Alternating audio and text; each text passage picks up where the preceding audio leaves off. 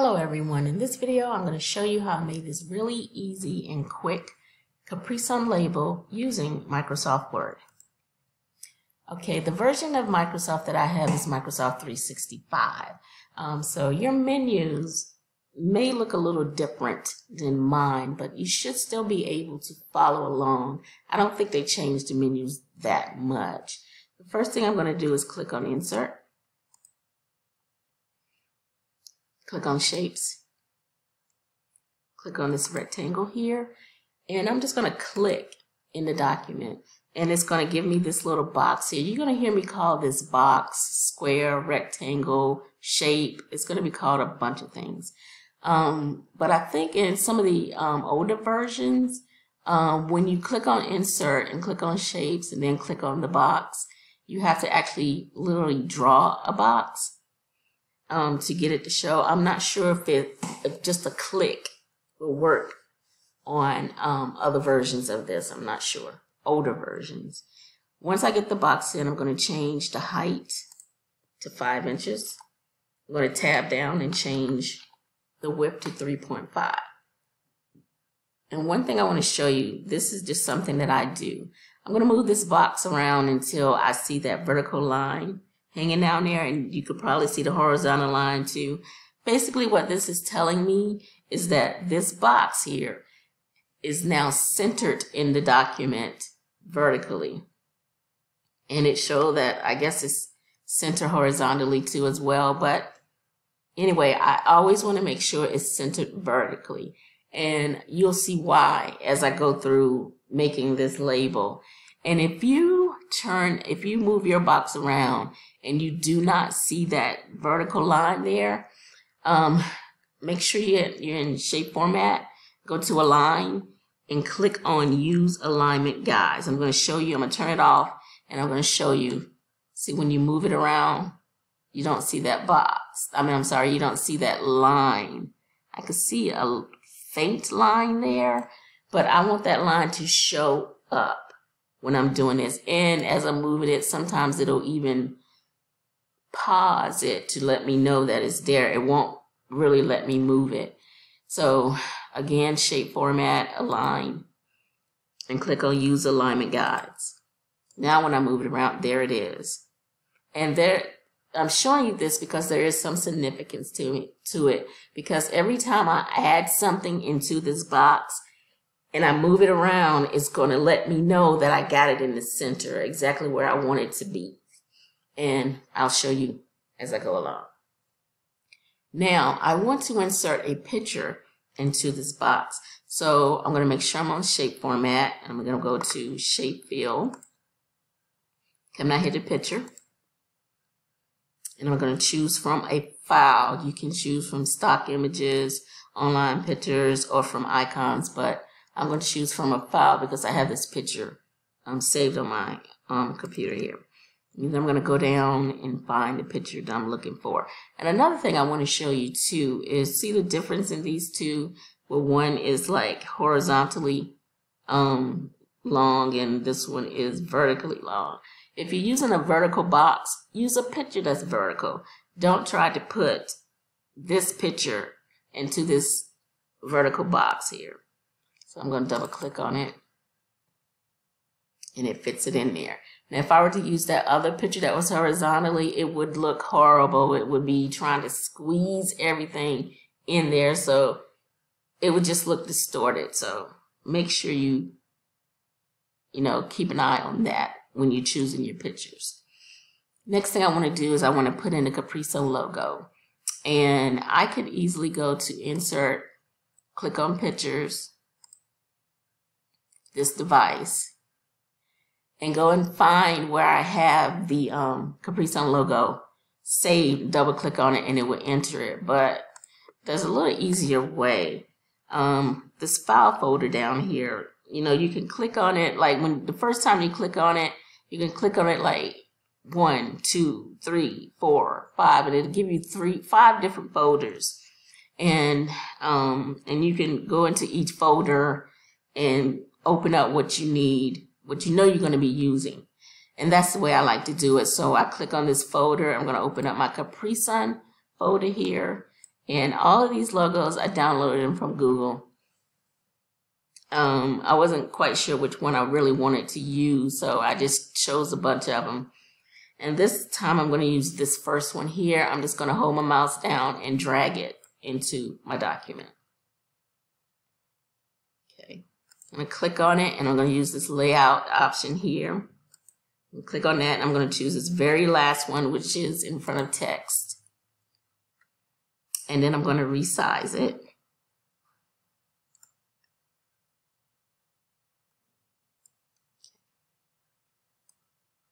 Bring it over here. And as you can see, there's that vertical line again, which is letting me know that I now have it centered in this box. So I told you that little vertical line would come in handy. Okay, the next thing I'm going to do is I'm going to add in happy second birthday Araya, which is my god-granddaughter, by the way. I've been making chip bags and water bottle labels and so forth for her second birthday coming up in just a few days, actually. So what I did here was go into the folder. I made this using what was it? Adobe Photoshop.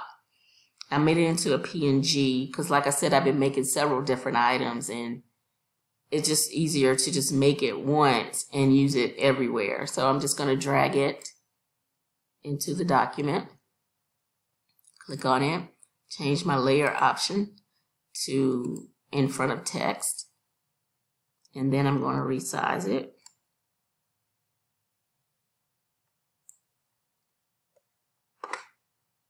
It down here, make sure I got it at the size that I want. Looking for that vertical line again.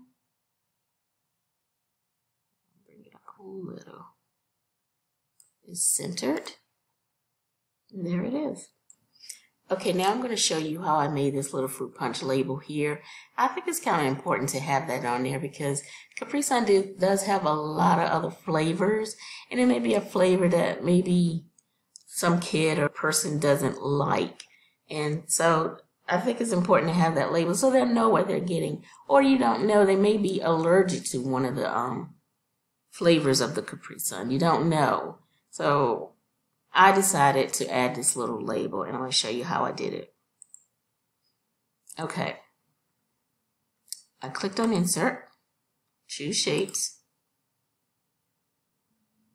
choose the rectangle. This time I'm going to draw it on. I'm just going to move it to the side, work with it from the side.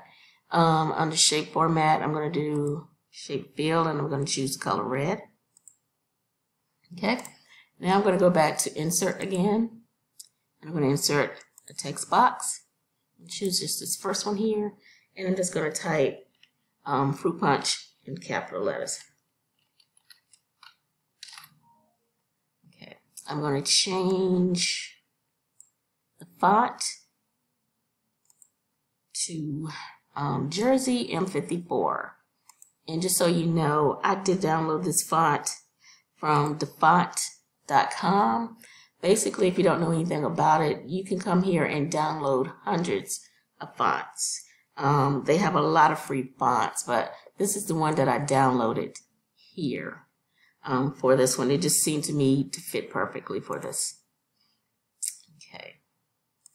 Now I'm going to decrease the size of this box.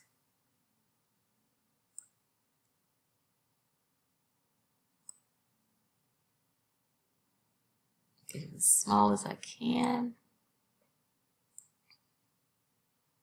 You already see that it's way too, the red box is way too big. So I'm going to decrease it in size. I don't want it too big. Okay, what I'm going to do is, while I got this text box selected, I'm going to go to Shape Fill. No fill, shape outline, no outline. Okay. I'm going to make that red box a little bit smaller.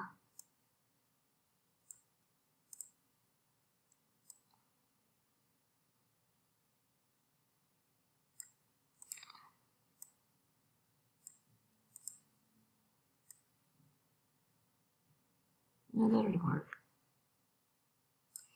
Okay, I'm going to highlight the font again, the words Fruit Punch, and I'm going to change the color to white. And right now I could click on this little box because you see that little white line there. That's telling me that the color chosen is white. But if I wanted to choose another color, I just hit the down arrow and pick a color. But I'm going to stick with white.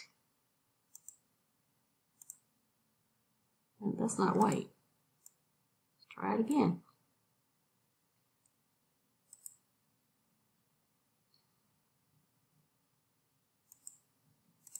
I guess it is. It didn't look white. Yeah, that's about where I want it, but I want to do one other thing I forgot to do. Move that to the side just a little. I'm going to take the outline off the box. Shape format. No outline.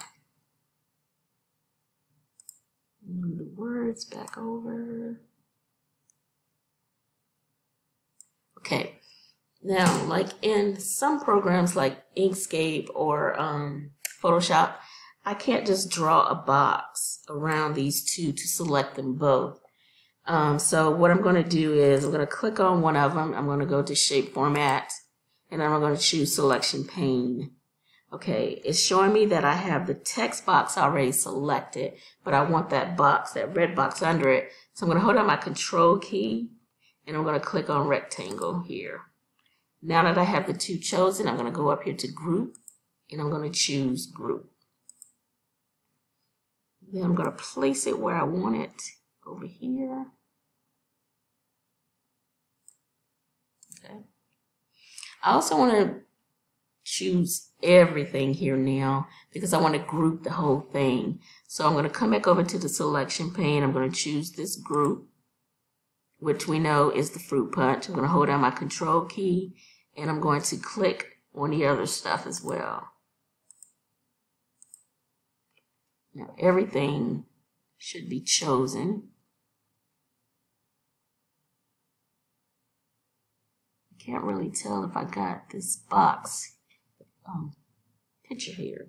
So I'm going to click on it and see if it, well, yeah, it's this one. So everything is chosen. I'm going to go back up to Group and click on Group again. Now everything is grouped. Let me show you. So I can move it. Everything is grouped. So we can close the selection pane. Now, I'm going to save just this one for now. I'm going to tell you why. Hit Browse.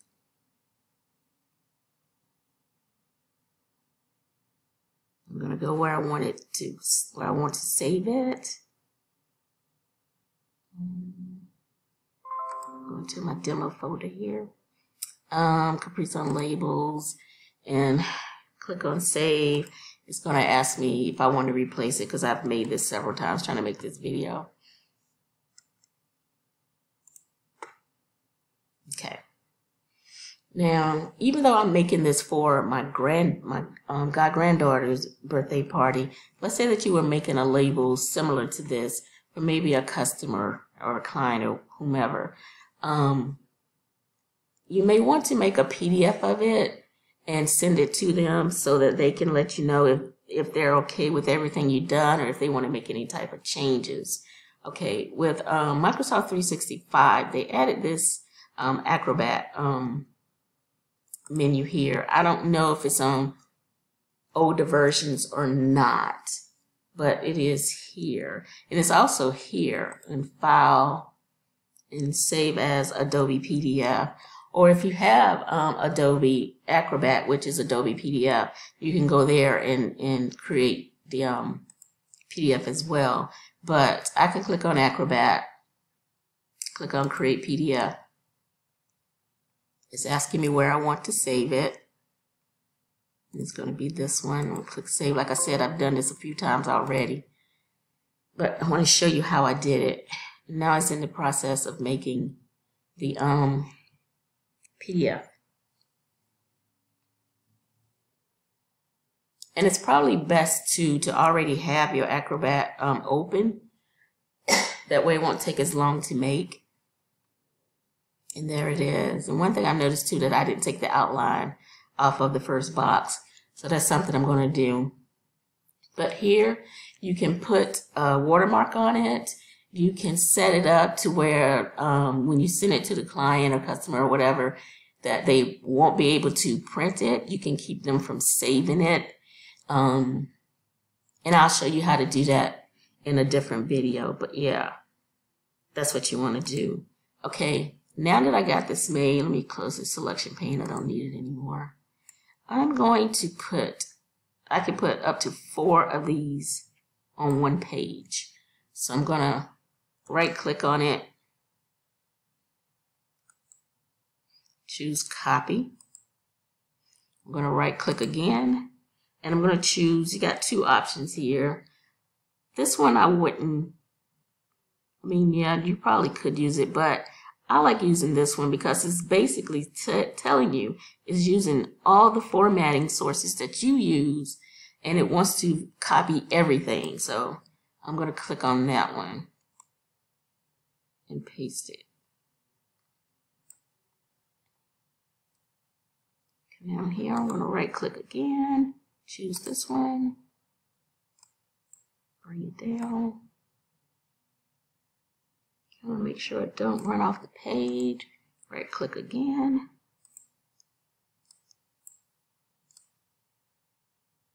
Bring it down. I'm going to apologize to you all right now. One of my neighbors got their music cranked up pretty loud. I don't know if you can hear it, but it's not me. Okay, and that's it basically. And you can save this. But let me go and, like I said, remove the outline around this box. Picture format. And yeah, so you can choose either shape format or picture format. With shape format, you're going to go to shape outline and say no outline. With picture format, it's going to be picture border. You just choose no outline. So either way, it's going to remove it, just so you know if you end up on one or the other, where to go to make that change. Again, on the shape format, it's going to be here, shape outline, no outline. And with this, you can now print this, and you can use scissors to cut them out after you print it. I have photo sticker paper is what I use, and just print it out, you know, put that paper in your printer, print it out on those, and then you can cut them out with scissors if you want, or you can create a PNG of this and pull it into one of your cutting machine programs like Design Space or Silhouette, or you can make this in Cricut, Design Space, or Silhouette Studio. It's up to you. Okay, so I thank you all for watching this video. I appreciate it. Please click the like button down at the bottom and share it with anyone who you think could benefit from this. Thanks again, guys.